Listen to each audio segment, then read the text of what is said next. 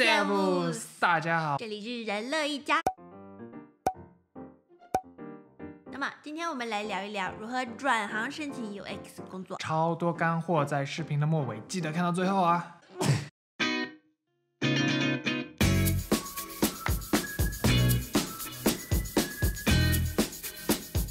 你已经读完了其他专业，这个时候想要转到 UX design， 比如像我一样，读完了工业设计的硕士，我才想到我要转 UX UI。不要怕，可以申请 Junior UX Designer。你可能会担心自己的作品集隔得有一点点远，那么你就可以改善已有的作品，给项目加上 Digital Product 的特性，或者呢，你就另起炉灶，给作品集增加一些 Web Design 或者 Application Design 的项目。重点是要体现自己的设计是以用户为中心的，就是 User-Centered Design。你的每个设计的决定都是有理有据的，在你的作品集中可以看出很明确的因果关系，而整个流程上又有很清晰的逻辑关系。那么如何体现这个呢？要通过前期的 User Research 或者在后期验证你的设计 User Test。你可以找符合你产品用户 Persona 的亲朋好友，跟他们做用户调研和测试，这样作品集里的流程也相对比较完整。对 User Test 有兴趣的朋友，我们可以以后再出相关的视频哦。第二种，你已经工作了，想要转行。如果你的公司里已经有 UX 部门，那你就直接和 UX Team Lead 谈话，内部转职肯定会比跨公司跳槽要容易。第三，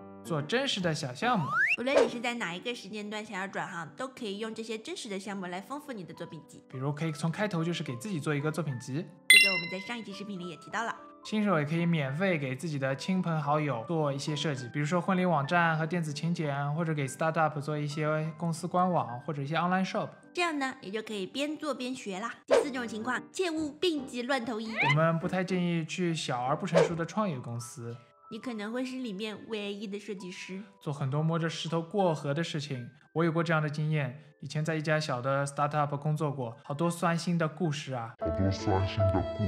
有兴趣想听的朋友可以给我们留言哦。在你还是一个新手的时候呢，你要加入一个成熟的团队，那里有经验的老前辈，让老司机带你飞，成长度就会远远大于你自己摸索。有一定规模的大公司牛人更多，他们有完善高效的流程和方法，这些呢，对于你将来的职业发展都是很重要的。超级大干货。第五，怎么样从零自学 UX UI 呢？先讲讲 UX UI 设计会使用到哪些软件。首先我们打开 uxtools.co， 可以看到最普遍常用的 design tool 是 Figma、Sketch 还有 Adobe XD。 对，你可以提前先熟悉一下这些软件。在 prototyping 呢，有 Figma、InVision 和 Adobe XD， Sketch 也有这个功能，相对弱一些。实际上以上这些软件我们都会使用它来做 design system， 大多数思路都是用 atomic design 的方法，我们以后可以讲一下。然后我们来讲讲网上课程吧。这些网课平台，比如 LinkedIn Learning、Coursera 或者Udemy都有很多课程，免费的呢还有 YouTube。我们先来介绍一下在 LinkedIn Learning 上面我们上过的一些课程，有 Diana Cronenweth 还有 David Hope 他们的 Interaction Design 课程。 Hi, I'm Diane Cronenweth. I'm Dave Hogue. 还有 Chris Nodder 的 User Test 课程。 Hello, I'm Chris Nodder. 如果你有工作，甚至可以请你的老板帮你支付这些培训费，对，让你现在的老板为你下一份工作的技能买单。接下来我们推荐一些 YouTube 频道吧，他们都是免费学习的地方。首先是 Sketch Together， 他是 InVision 的设计师，这个频道会讲很多设计工具的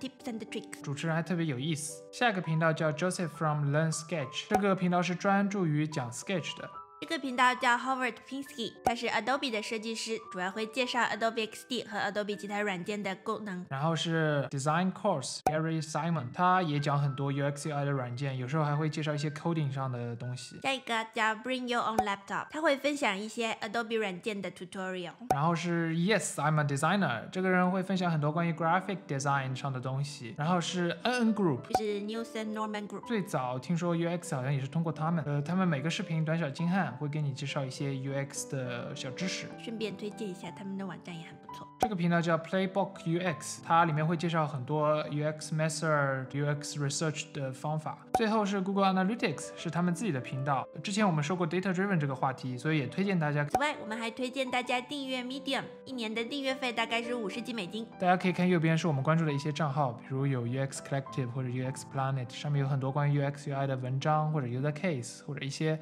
经验分享。还是挺有帮助的。最后说一说，你也可以参加一些线下的 meetup。这个网站上你可以设置你有兴趣的话题和地点，注册一下。之后他会告诉你在当地有哪些有意思的 meetup 和线下交流会。现在因为疫情，很多线下的 meetup 转为线上了，那对你来说是件好事，不再受制于地点的限制了。今天的分享就到这里啦。如果觉得我们说的有帮助，欢迎订阅、分享、点赞哦。如果有疑问或者想讨论的话题，请在下方留言呢。